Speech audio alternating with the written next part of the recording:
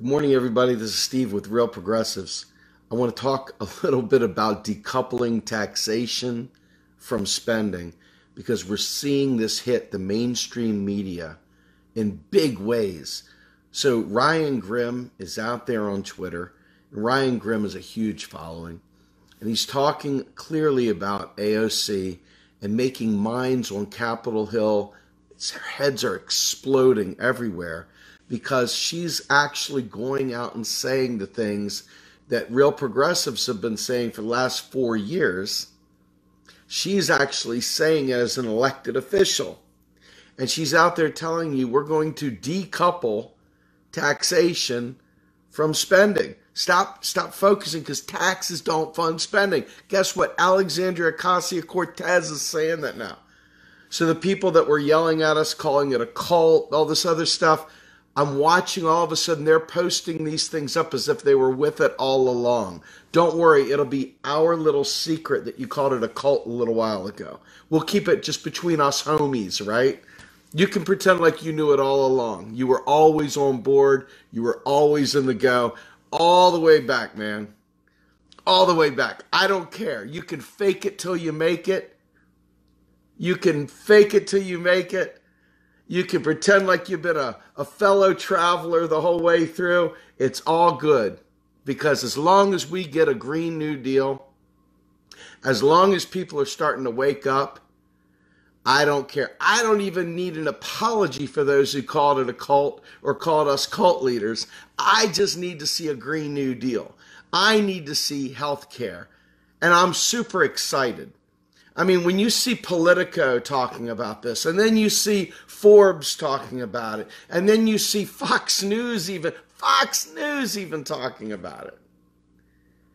I mean, we're talking about the home run ball, and there's Stephanie Kelton, smooth as silk, cool as the other side of the pillow, and there she is, just laying the smack down, gently, sweetly, softly, for the ears that have never heard it before. She's out there saying point blank, you never ask how you're going to afford war. You never ask how you're going to afford this. But here we go. We want to go ahead and provide a Green New Deal, and suddenly you want to worry about how we're going to pay for it. Wrong question. As long as we have real resources, we can afford anything we need. And the United States, as we always say, is the richest country in the world. And it's not rich because it has a lot of U.S. pieces of paper.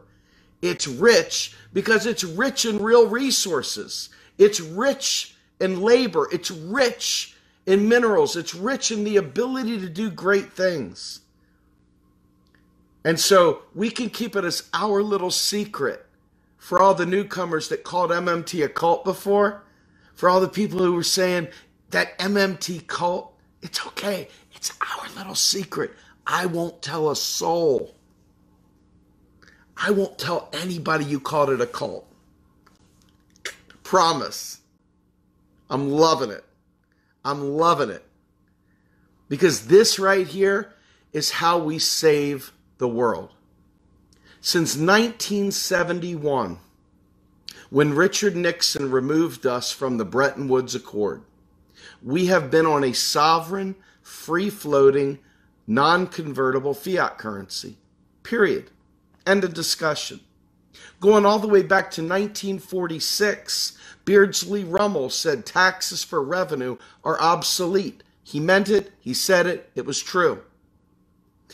Folks, taxes literally don't fund spending. That's not how this works. Taxes are used as a brake or a gas pedal for overheating or a slow-performing economy. Nothing more. They don't pay for any programs. They don't pay for roads at the federal level. They don't pay for the military at the federal level. They don't pay for a Green New Deal at the federal level. We pay for all of our programs with keystrokes. Fingers on the keyboard. And that, my friends, is what Alexandria Ocasio-Cortez is out there saying right now. For all you AOC fans out there, for all you people fist in the air that love AOC, she is straight up talking modern monetary theory. Period.